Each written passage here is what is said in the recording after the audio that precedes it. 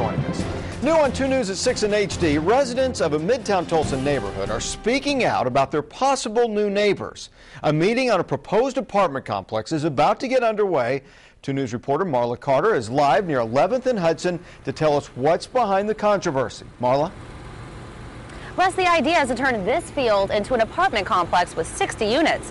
Those behind the idea say it could actually be good for the community. But some neighbors are saying, don't build it. Opal Hayman and her husband Floyd have been living in the Glen Haven neighborhood for 35 years. This neighborhood is nice and quiet. But they're concerned that could all change if an apartment complex goes up near their home. It's a $6 million apartment complex that the Day Center for the Homeless is building.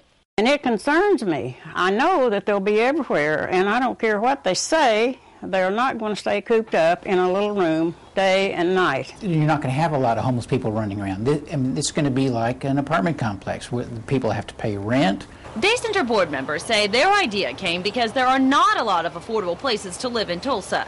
The same controversy surrounded this complex near I-244 in Yale 6 months ago. We do have some people that used to be homeless in places like the Day Center and the other shelters in the city that have moved in. But despite concerns, Shin says it's been a success for the community.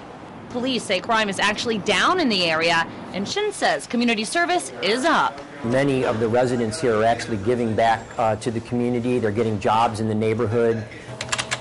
It's made a big difference for James Sears. He's a recovering addict. It's a lot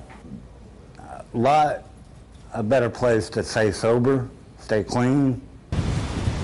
Still, the Haymans aren't convinced and say they'll fight to the end. And I'm strictly against it, and I wish they'd move it somewhere else. Now, the center is working to raise an additional $5 million. Once that happens, the project should get underway. Again, there is a meeting at 6:30 at City Hall. We have a crew there, and we'll bring you the latest tonight at 10 o'clock. Reporting live from Midtown, Marla Carter, 2 News Works for you.